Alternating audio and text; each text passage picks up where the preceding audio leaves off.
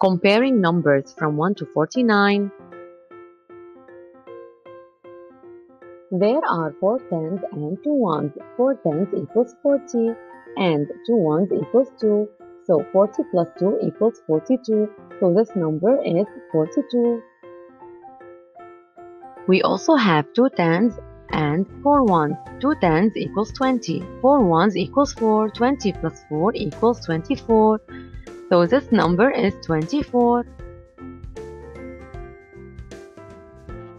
To compare 42 and 24, it is enough to compare the tens digit of these two numbers. In the number 42, there are 4 tens, and in the number 24, there are 2 tens.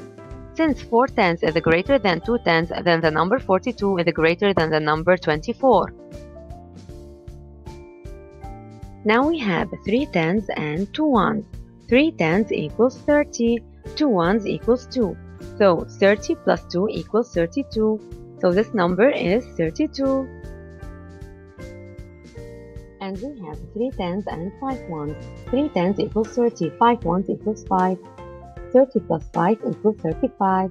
So this number is 35.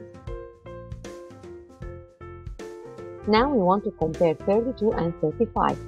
Since the both numbers have the same tens digit, that is 3, we compare the ones digits.